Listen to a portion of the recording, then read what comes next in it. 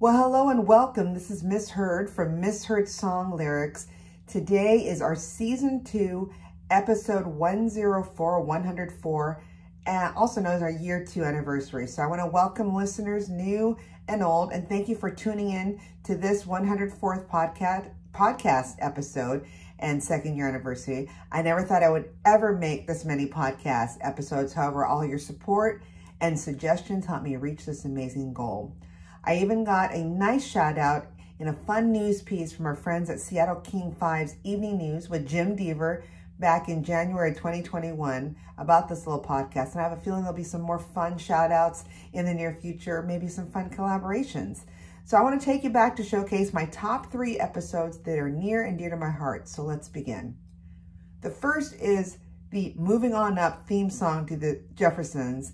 And this is the bitch don't cry in the kitchen instead of fish don't fry in the kitchen.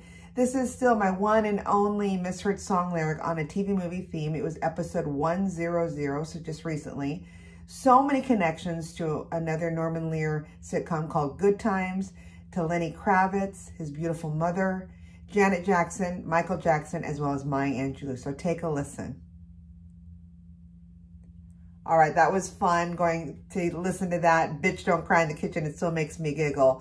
So the next episode is episode 64 that I want to touch. It's my second favorite, or number 2 in my top 3. It's called It's Honest Abe is the misheard song lyric. And it's the perfect example of a misheard song lyric that really plays with your ear. I mean, Men at Work's It's a Mistake is the actual song and sound, and the lyric really sounds like he's saying, it's Honest Abe.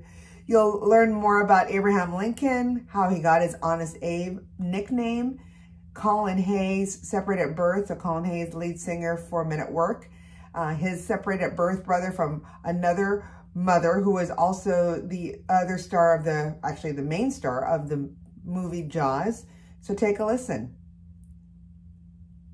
All right, now let's go to my favorite episode for season 2, of course, has to be one of my favorite singers next to Freddie Mercury, which is, drum roll please, Steve Perry. So the misheard song lyric was from an episode 66 where we did his misheard song lyric. What I thought, or some have thought, he was saying cinnamon gum, which is should have been gone for Oh Sherry. This misheard song lyric is one of his hit singles, Oh Sherry, from his solo career post Journey. We also find out that who the song was written for, which was his then girlfriend, Sherry Swafford, and why Steve Perry stops filming of his music video. Take a listen.